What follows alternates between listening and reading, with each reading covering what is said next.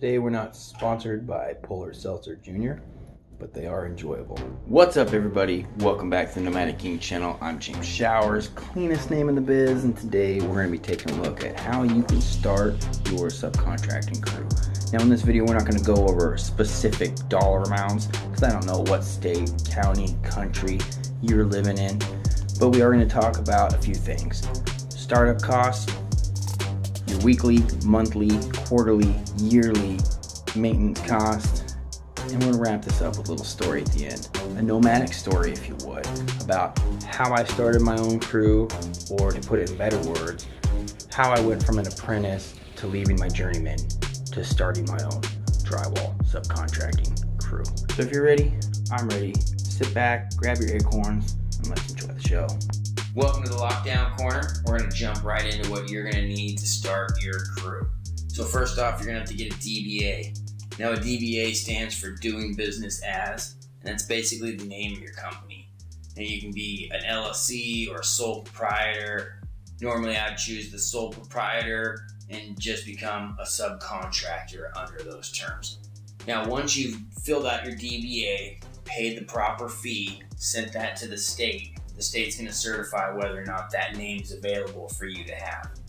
Once you get that name, you can go to your insurance company, make sure you get insurance for the trade that you're doing. So like if you're doing drywall hanging or taping or carpentry, each one's going to have a different insurance code, and it's all going to change by the state that you're in. But once you get the insurance set up for the business that you're going to be doing, now you can either get your workman's comp.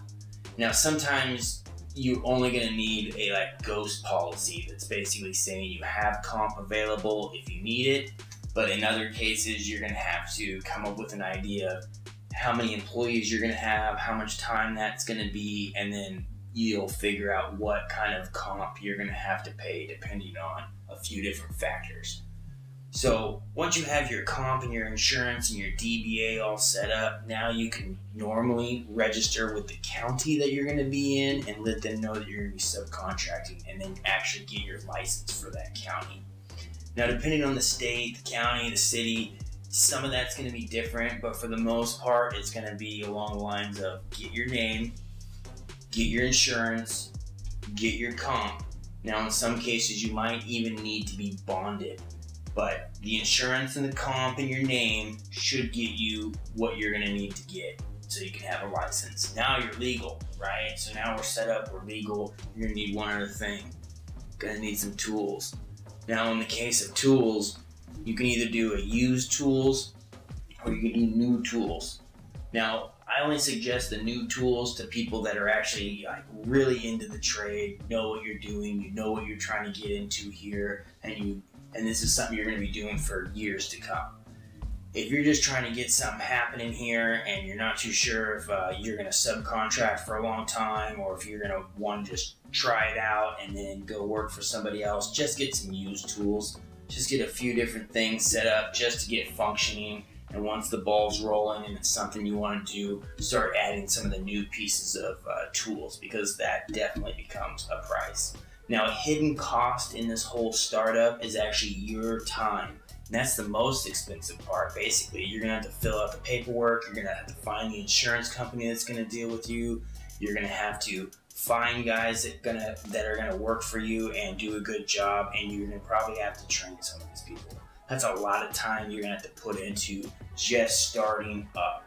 Now, a recap.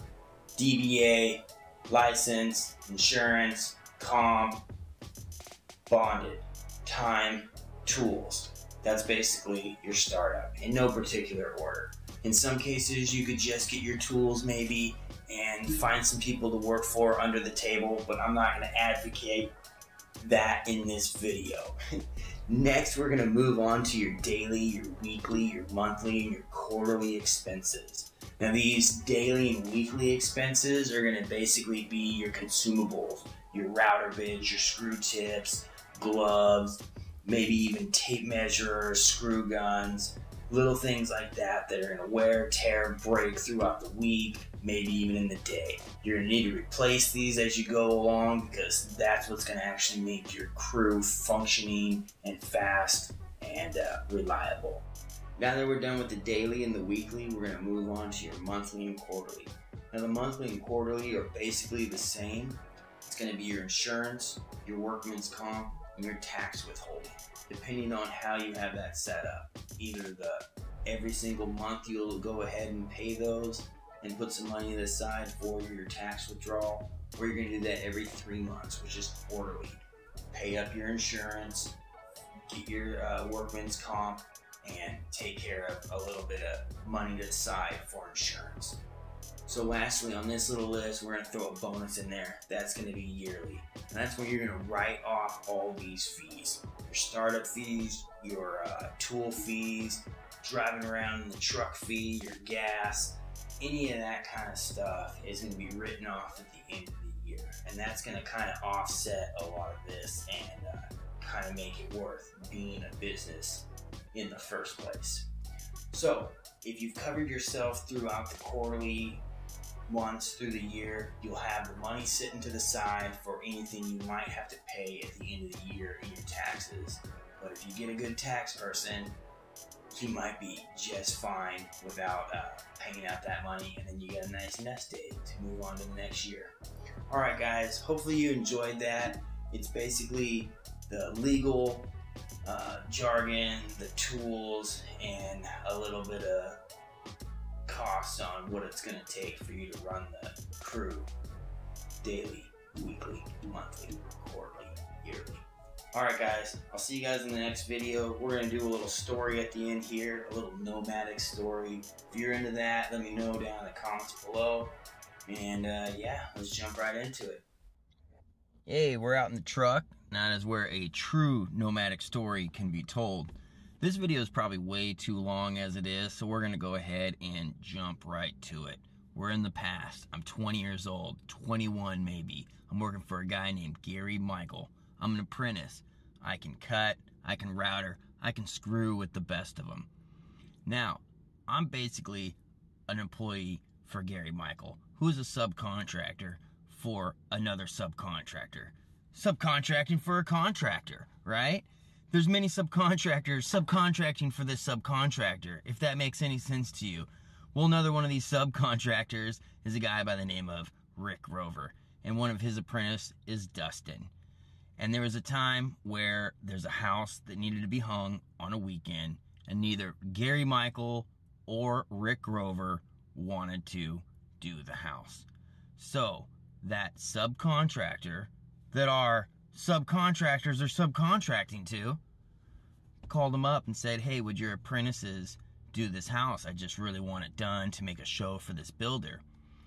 And myself and Dustin contacted each other through our journeyman, and we did this house. We hung this house over a weekend. I think we took us the full weekend. We finished it up on Monday, so maybe a total of 3 days. Just me and him. We had a pretty good time, had a really good flow, and we decided that we wanted to go ahead and just team up.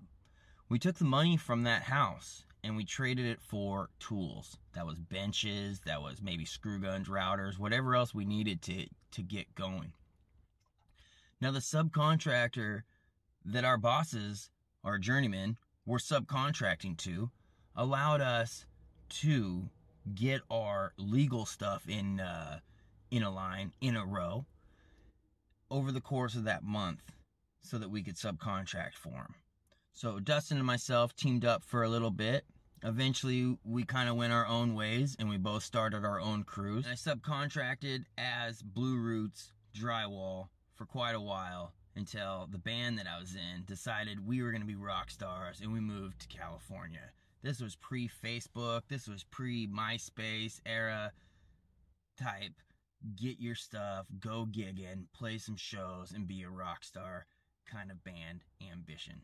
Well, that's a story for another day. We're done telling how I started my very first crew. If you guys want more nomadic story time, let me know in the comments down below. We can touch base on band story. We can touch base on drywall crew stories. That's it from me. We're wrapping this video up. You guys know how YouTube works. Like, share, subscribe, comment, whatever you guys want to do. I'll see you on the next video.